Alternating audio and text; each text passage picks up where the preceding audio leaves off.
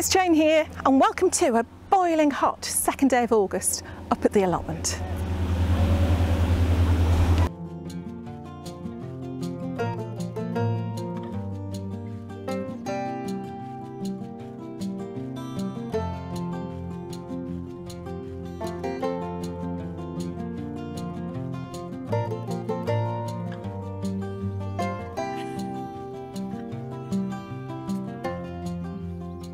Oh my goodness, I'm sitting down already and I haven't done anything yet. But what I wanted to do is just sort of to share with you today is the sort of bits and bobs I'm going to be doing around the plot to sort of, I don't know, to sort of a little bit of caring for the crops, if you like. We've gone past the whole hurly-burly now of planting and sowing and transplanting and getting everything in place.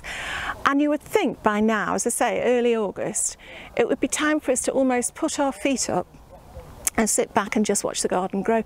But it doesn't work like that, or at least it doesn't for me, because what happens, even if you've got the most organised allotment on earth, which I certainly haven't, this time of year is when other things start to take an interest in your crops, such as the birds, the blooming aphids, and the general sort of fungal diseases and nasty things that want to come along and eat up your crops before you do. So for example, the courgettes, of which we're cropping quite a few, they've got mildew, the signs of mildew on their leaves now. So what I'm going to do today is show you what I'm going to do to try and prevent that getting any worse. The blueberries keep disappearing, and I can't help but think that, I don't know if you can pick up that little fella in the background, but there's certainly a very large pigeon seems to do a bit of hovering over our fruit patch. So I need to do something about that, and yeah, just have a little general look around, see what I can do to sort of take care, maintain, keep the crops going as well as I possibly can. And of course this time of year means I'm going to be doing a little bit of harvesting, and I've got something quite special in that polytunnel that I want to share with you. Of course, one of the most mundane jobs at this time of year, if you're trying to prolong the life of your flowers, you want to be deadheading them as often as you can. I mean, I'm using a pair of scissors here. You can get snips, you can get all sorts, but basically the principle is the same. If you've got a flower, let me turn you around and see if you can see. If you've got a flower that's looking like this, it's clearly past its best. What it's going to do, those petals, as that one's just shown you, are going to fall away and leave behind a little rosette of seeds that will ripen, fall off the plant, seed themselves, probably just where you don't want them, so they can carry on next year. So if you want to collect the seeds, I would just leave these on to ripen and then collect them then. But as you can see, I mean, this lot all self-seeded from last year. In fact, nearly all my marigolds did this year. Once you've got them in your plot, you've pretty much stuck with them, which is why I love them so much. But yeah, if I can keep these going for as long as I possibly can, brilliant, because not only do they look brilliant, but as I'll show you later on, I'm actually cropping them, if you like, for the petals to make into things, special little prezzies for later in the year. So yeah, it's really well worth doing. It's not really time consuming. I mean, most of them you can probably just do with your fingers. But then that happens. Stick to the snips.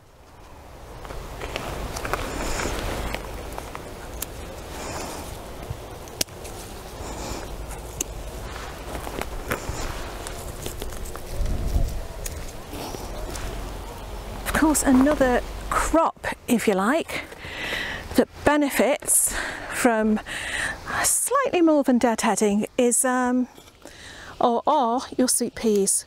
The more you pick, the more you will bloom. You really don't want them to be able to reach a stage where they are going to be able to self-seed. So the best thing they do with these is, once they've provided all that beautiful colour and all that scent in your garden, take some away, make them work that little bit harder, and then plop them in a nice vase.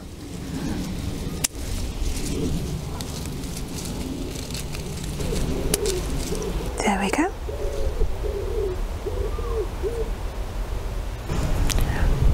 What we've got here is a rather sad looking blueberry patch. Now in here we've got a mix of early, mid and late season blueberries, but they're really not looking too happy at all. They are a little bit yellow, which tells me I need to put some more feed on them. Of course they're ericaceous loving plants, so it's a special ericaceous feed. Crikey, that was tricky. But other than that, they do seem to be producing berries.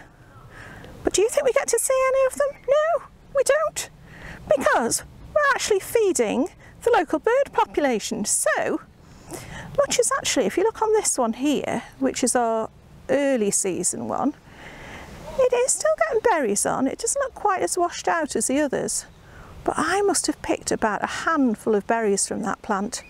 So it's time to bring out the big guns and cover them all up.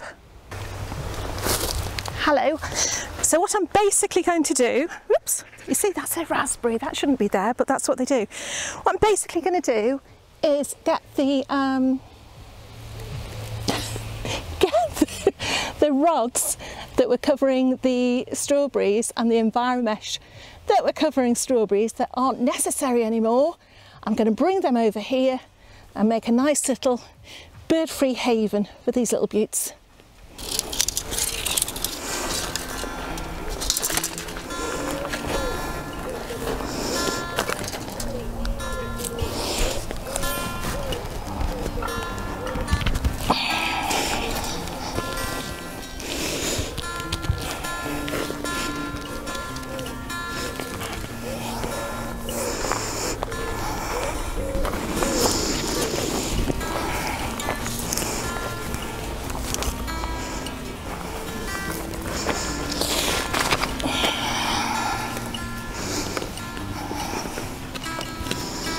There's a lovely, see there's a lovely bird-sized hole there for them to go in just if they want to take a little shortcut. Can't be helped. Okay.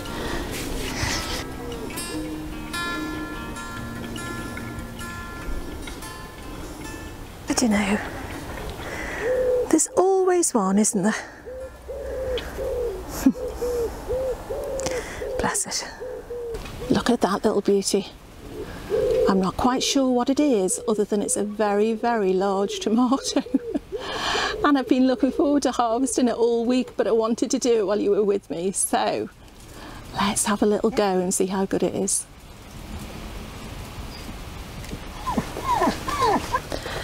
Oh my goodness.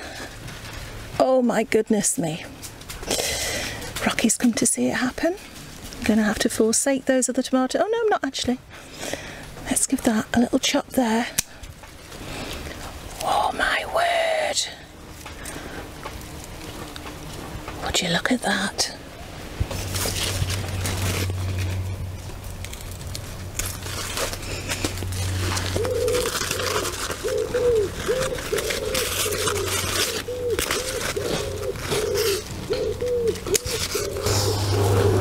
We still don't know what sort of courgette this is, but it's just as tasty as the others.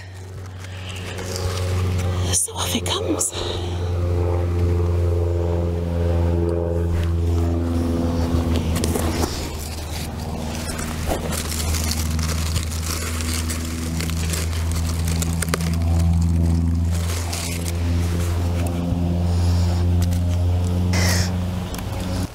Okay, let's take a little look at this mildew. Oh, that's a lovely phrase, isn't it? Right, okay. Under there is a courgette leaf, and it's very, very common, particularly at this time of year, particularly when we've had such humid weather, for it to be struck by mildew. Now, overall, this sort of amount doesn't really do the plant any harm. It shouldn't weaken the leaves too much, but you don't really want it to spread. If I show you the one that's actually worse affected, which is up here, have a look at this one. Now ultimately, if you look at that leaf there, it looks like it's been snowing, doesn't it? That is a fairly badly affected leaf. I'm not going to touch it more than I need to. And if you notice all over the other leaves, you've got your little white spots. Can you see there? I don't know if you can see. I think you can. There we go. Which are the little spores that will gradually form almost a powdery coating over your whole leaf. Now once it does that, your leaf is at risk of giving up the ghost and dying, and once your leaves start to die back, your fruits suffer. So what we want to do is try and prevent this from spreading any further at all by making up a little magic potion. Right then, hope you can see me. Sunlight in my eyes again. Right, one of the simplest things that hello. I talk about simple things. Hello. One of the simplest things that you can use to as a preventative measure against mildew on your plants. It doesn't just have to be courgettes, anything that's prone to mildew. I mean, those marigolds that we've got all over the plot, they're terrible for mildew at this time of year. So get them on that, get them on your sweet peas. Earlier on in the year, this lilac can be quite badly affected. One of the simplest methods you can use to stem its progress is this little fella. Milk. Nothing else, reduced milk. And it doesn't matter if it's semi-skimmed, it doesn't matter if it's full fat, if it's skimmed, whatever it is, it's the protein in the milk. Oh dear, that's a little bit off, past its best. It's the protein in the milk that will help to eat away at the fungus in the mildew. So, I mean, you can use neem oil. You can use a neem oil solution. You can use baking soda, good old baking soda, so good for so many things. What you have to do with those two things though is you also add a liquid soap as well as your water. Now that just helps it to stick to the leaf. One of the problems with that is what a lot of people then start to do, and I've done it before, is use washing up liquid. Excuse me. The problem with that is washing up liquid has got detergent in, and you don't really want to be using detergent on your plants. So a liquid soap, a soft soap, is something really that you need, and I haven't got any, so I've opted for the milk option. And all we need to do is basically 1 part milk to 9 parts water. So here I have my, how shall I do it? Shall I do ounces? Good old-fashioned ounces? I think I will. So I'm going to do 1 ounce of milk on this lovely flat surface. It doesn't really matter that much, you know, it's not a science experiment. The world won't end, but your leaves might go a bit manky. So I'm just going to go roughly, or at least it's not lumpy, roughly 1 ounce of milk, and I'm going to top that up to 10 ounces, which is roughly 250 grams. So here we go. Oh, that's delicious. You know, when you think in the garden, where are we? When you think in the garden, we have all these lovely smells to contend with, don't we? Your comfrey tea, your nettle tea, your manky milk. Yeah, they're all things that are good for your garden. Right, okay. I got that, got my warm water. Also, don't go shocking your plants by pouring water straight out of the cold tap. They won't like you for it. That's been sitting there for a while in the sun. That's also been sitting in the sun, which explains its state. And that's it. I was going to stir it, but as you can see, that's okay. Pour it into my spray bottle that has been thoroughly cleaned out. And obviously, you're not going to want to keep this around for too long. I would say don't keep it for more than a couple of days, because it's going to be a bit after that. So use it as much as you can on what you can. And even if something isn't showing any signs of mildew yet, if it's something that is prone, give it a spray as a preventative measure. Preventative. Okay, give that a good shake. What I'm going to do now, you see I am in full sun, which isn't ideal, but for demonstration purposes only. Oh, and also if you can do it in the morning, it's better than the evening. Well, it's about 4 o'clock now, so I think I can get away with it. But all I'm going to do is just spray. Check the sprayer works. Just make sure Rocky's not over there first. Give that a light spray on top and underneath the leaf, and you're just coating that leaf with, I mean, they're nice and clean, those leaves. I'm hoping, I shouldn't really spray them in direct sun, but I'm hoping that might do some good. Now what I'm going to do, I'm going to spray the ones at this end, which are the worst affected. That one at the end was particularly bad, the one I showed you. I'm going to leave the one at that end, and we'll just see if it makes any difference. I mean, in a way, it's sort of sacrificing that plant a bit, but it would be quite interesting in a week or so to see, one, if it's cured the mildew on that, or at least stemmed it, and two, how that plant's getting on without any spray whatsoever. So yeah, watch this space.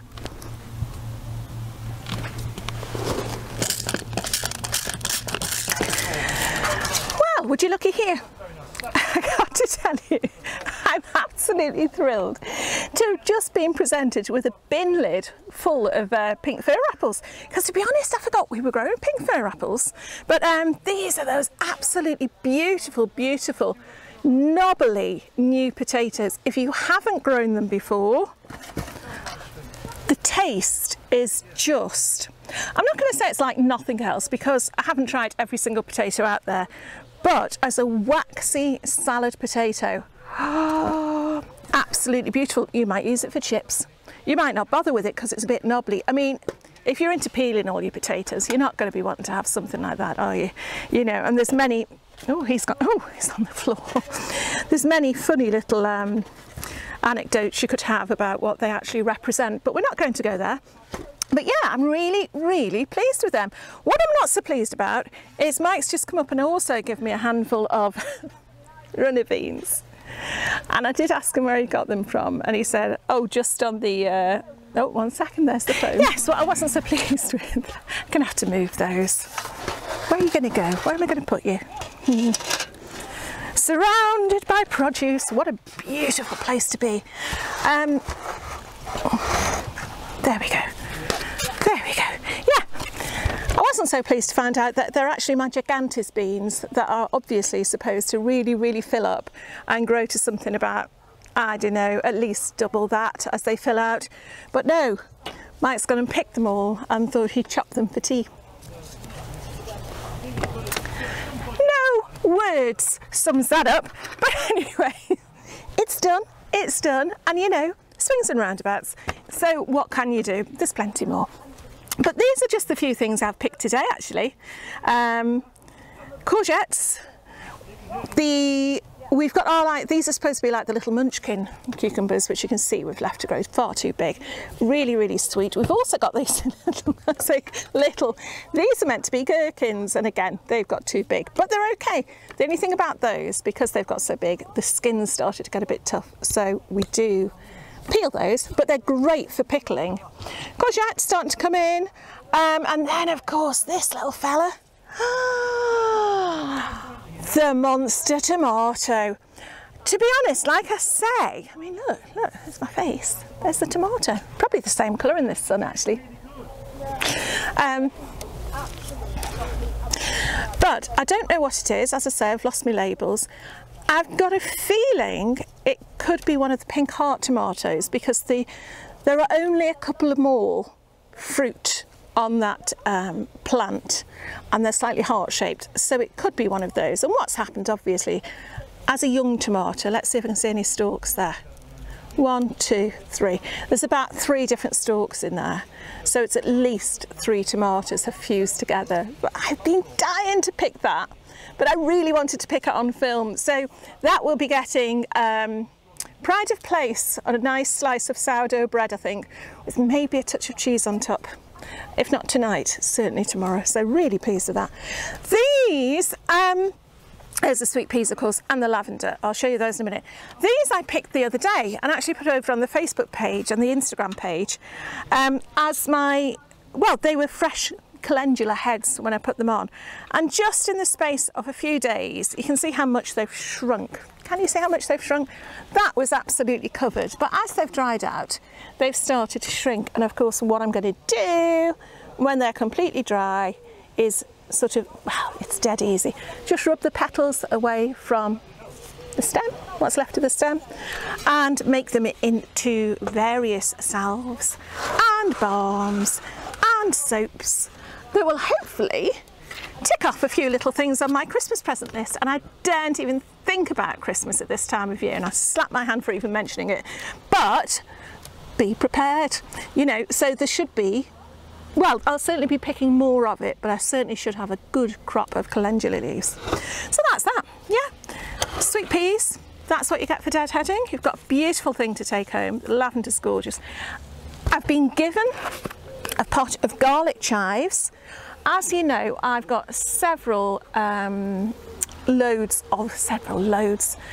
clumps of ordinary chives which I've split and put around the garden, and I've got those ones that I've planted under the apple tree to try and prevent scab this year, because the central apple was quite badly blighted by scab last year, and so far, touch all wood, there's no sign of scab yet. It might be that it's just going to come later, but you know, I don't know. But yeah, what's lovely about this is now I've got some garlic chives as well, and these, if I'm right, get beautiful, beautiful white flowers on, which are just gorgeous sprinkled in salads, you know, as your normal chive flower is, but they're very, very delicate, and they've just got that lovely sweet taste of garlic without any of the bitter sort of overtaste, you know what I mean, bitter taste that garlic can have, especially if it's slightly burned. So yeah, lovely in a sandwich. So that's them. But the last thing I want to harvest today before I go home are some of my chilies. Look at these. I am really, really pleased. Now I'm going to be quite honest. Oh, can't see a thing, can you? I'm going to be quite honest. I didn't start my chilies from seed this year. Every other year I have done, and I've had mixed results. A couple of years I had absolutely fantastic results with the chilies. I did think, what am I going to do with them all, because I'm not a big chili person. Last year hardly any of my seedlings came up, and by the time I'd nurtured them to sort of yay height, they were being sold in shops for like, I don't know, 50p a pot for big ones. So this year I went with them. I bought a pot of 6 seedlings, if you like, so they were already well established. I'm saying seedlings, about 2 or 3 inches little plantlets, for £3, which was 50p each, which actually I thought wasn't too bad. And you can see they are producing absolutely beautiful purple chilies. Now, I don't know the exact variety because it just said chilies mixed, so that's what you get. But all I know is they are not a super duper hot variety. Somebody has mentioned a variety to me, and I can't remember what it was, but he said it's a medium heat. But I'm going to take a few of these home fresh. What I tend to do, or what I have done before with my chilies, I've waited till the end of the season until they've more or less started to dry on the plants, so they've changed into all the different colours they're going to. So very often if you get a green one, like with your sweet peppers, they go red. I hope you can see me, that sun straight in my eyes again, like this. I mean, that's green there turning to purple. But yeah, and then I take the plant up, chop all the chilies off and dry them. I either dry them in, I'll string them all together and make a pretty little necklace, or I just leave them in a rack like this, just to dry out. The first year I grew them though, and don't do this, I'm touching my face, I shouldn't, I decided to dry all my chilies in the dehydrator. That was a lesson and a half. Unless you've got a huge, like, factory-sized kitchen with plenty of ventilation, don't dry your chilies in a dehydrator. You couldn't blink when you walked into the room. Even though it all seems to be sealed, I will move that away. Where can I put it? There. Oh, even though it's more or less sealed, the unit, I don't know, the scent of the chili, the power of the chilies had certainly emanated to such an extent it made your eyes water. So now I go to far more basic ways of just leaving them to dry and then putting them in a jar, and we have just finished using up the chilies from 2 years ago. So if we get a good harvest this year, that's off the chili hook now for the next 2 years. But yeah, so obviously we've got a bit of a little and large thing going on with the tomatoes. These never make it home. These get munched on the way home. In fact, I'm still looking. Kale is a continual. Let's just come up with some kale. Kale is a continual crop at the moment. This isn't the Cavolo Nero, this is the 1,000-headed kale. Thank you, sir. You're welcome. Potatoes this time of year. Oh, you can't see any. Where am I going to put that? Oh my goodness. All of a sudden it seems to be, I think last video I was saying about it trickling in. And now all of a sudden, you sort of, all these things, you're bringing big bags up and big baskets and wandering back down the lane with all the produce, and it's absolutely wonderful. So yeah, not quite into all the preserving yet, but that will come in the next few weeks, and we're just going to enjoy this while we can. So yeah, have you been harvesting? What's your best thing? What's your favourite? I can't think of my favourite yet. I think something I won't forget in a hurry is this. I really hope it tastes as good as it looks, because honestly my expectations for this are so high that yeah, I'll let you know how it goes. But other than that, we're just trundling along. I'm hoping that we're not going to get blight either on the tomatoes or the potatoes. As I said earlier, it has been really, really hot over the last few days, but with that it's been extremely humid. And I don't know about anywhere else, but in the UK we have something called a Haughan period, which tells you when the conditions are perfect for blight, and I get an email through to tell me when that is happening, and it's been happening pretty much daily now for the last week or so. Just wondering what you have. If you're in the States, what do you have? Do you have something similar? Do you have sort of like a pre-warning? So that, yeah, we are keeping a very, very close eye on the potatoes. But so far so good. What are we going to do with all these? It's one of those things, isn't it? How do you store your potatoes? I've always got a problem storing the potatoes. I think what we'll do with these actually is leave them out. Not outside, but maybe again on a rack in the greenhouse or in the shed. I saw it everywhere now. In the shed for a couple of days just to dry off so the skins cure a little bit. But saying that, I really fancy taking some of them for tea tonight, so I probably will. Anyway, that's enough of that. Those smell absolutely gorgeous. I wish you could smell them. Yeah, hope you're all okay. I hope you're enjoying your garden wherever you are, and you're not getting too hot in this. I find it oppressive. I'm not a heat fan, but just remember to drink loads of water and help each other out. Be nice to each other. Be nice to each other. I'm being a lot nicer to people lately, although Mike might disagree. He's sitting over there and he's probably chuckling at me. He's just shaking his head. Okay, as ever, the Instagram links, the Facebook links, they'll all be below. And come and say hi over there, because you'll see what we're doing during the week as well as just every now and then. Okay, but yeah, take care of yourselves. I'll see you soon. Bye.